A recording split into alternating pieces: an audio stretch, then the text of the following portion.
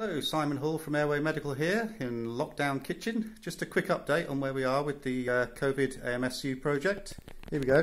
So here you have a electric battery suction. This is used if the vacuum generator goes down in a hospital. So an ITU would, for instance, lose all of its main pipeline suction.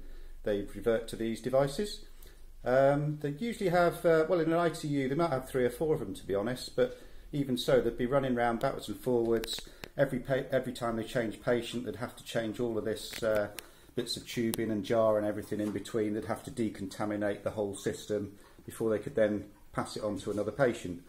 And if they went back to the same patient, they'd have to do it all again. This is the AMSU, which is, as you can see, connected to a sports bottle. And we were heading down the route of converting this into a 3D printed device for the COVID AMSU. So this is where we started. There we are. You can see Mr. Mark 1. Hello. Where we're up to now is something about the size of a matchbox. I have got a teaspoon, just so you can get some idea. So that plus a secret bottle of secret gas, the now secret bottle of secret gas, replaces everything you see there, and will connect directly in to the same hospital jar system in seconds. Because of the price of this, you buy 20 of these.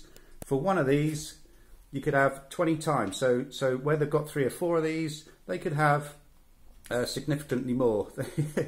You know, if they wanted to, they could have 30 or 40 of them, which would also mean if they were particularly worried, they could chuck it away, go and get a new one, start again. Thank you ever so much. Please donate to the crowdfunder on www.crowdfunder.co.uk. Thank you.